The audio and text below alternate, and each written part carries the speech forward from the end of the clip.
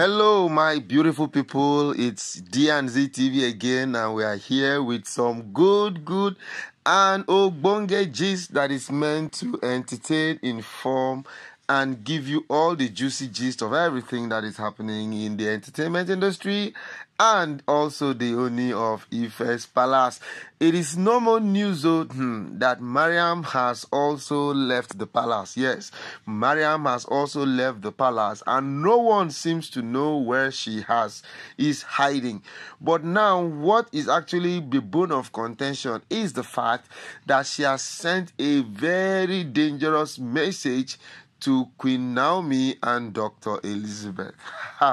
There seems to be so much division in the palace right now. Divisions from left, center, and right. Everybody is actually camping on their own side. But guess what? The issue that is actually coming up with so many issues right now is the fact that Mariam has left, and she left. And though she left, she still wants to make sure that there's so much chaos in the place. Now, if they knew where she was hiding, if they knew where she was anchoring, it could have been very difficult to send emissaries to her to either pacify her or forcefully bring her back to the palace. But now, the thing now is that no one seems to know where she is. All she does now is to stay where she stays and send some very threatening messages to Queen Naomi and Dr. Elizabeth. She is of the opinion that these are the two persons who have actually made her to lose value in the palace. You see, before Naomi left the palace, Mariam actually was everywhere. She has actually been able to dominate and put everybody in a tight fist and a tight corner.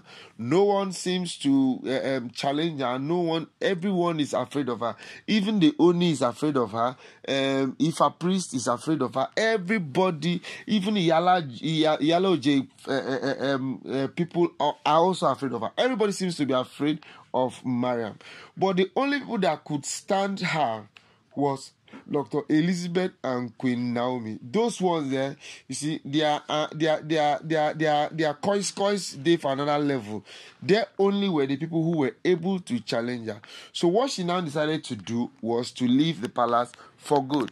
You know, she left the palace for good, and as she left the palace for good, they are all still in a very chaotic mood and dimension where everybody now seems to be like surprised and thinking, what's going to happen? What's going to happen? Where is she? What's happening? You know, it's so confusing that even the Ooni himself has gotten to a point of limbo, a point where he does not really know what to do again. And for Mariam to stay where she is and send those kind of very powerful threatening messages, it calls for so much concern. It calls for people to be scared. It calls for people to wonder. It calls for people to begin to think and like, what's happening here? What's going to happen? So there's actually so much chaos right now that nobody knows what to do.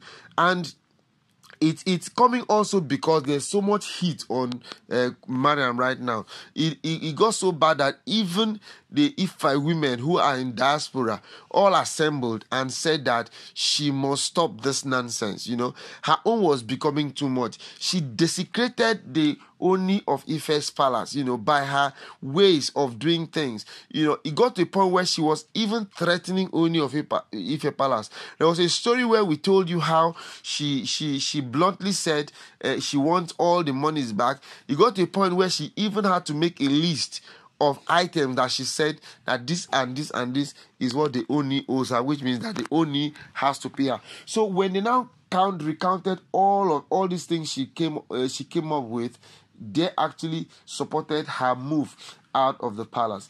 But the thing now is, though she left the palace, why should she still be threatening Dr. Elizabeth and Queen Naomi? Because these are the only people who be said and get sense. Because if you look at it very well, Ronke now, we can't. There's nothing to be said about her. Ashley, there's nothing to be said about her. Olobitobi Phillips, that one there, now they call her Instagram woman. You know, she just did TikTok, they do her things.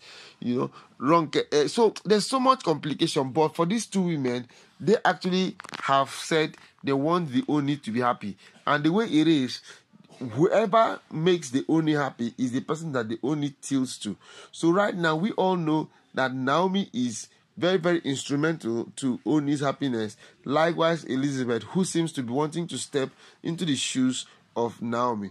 But all the same, Mariam has left the palace, and we wish and pray that sooner or later she returns to the palace so that they can all come together to make the palace peaceful once again.